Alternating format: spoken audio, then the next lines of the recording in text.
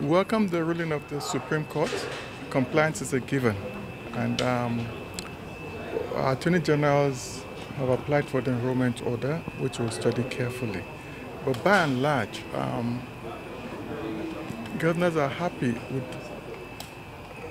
the devolution of power in respect to local government autonomy. It relieves the burden on governors.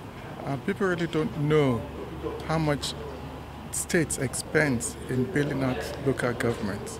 It's not going to affect the states. We've never tampered with local government funds, so it's going to continue. What the local governments have to do is to manage themselves, especially with the upcoming minimum wage, to manage their affairs and make sure salaries are paid. Traditional rulers get their 5%, and those are the main issues.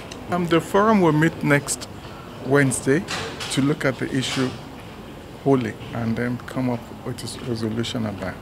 As you're aware, the tripartite committee has met and submitted its report. Yes. A movement of figure is a prerogative of the president, which he will also transmit to the National Assembly for robust debate before it's adopted.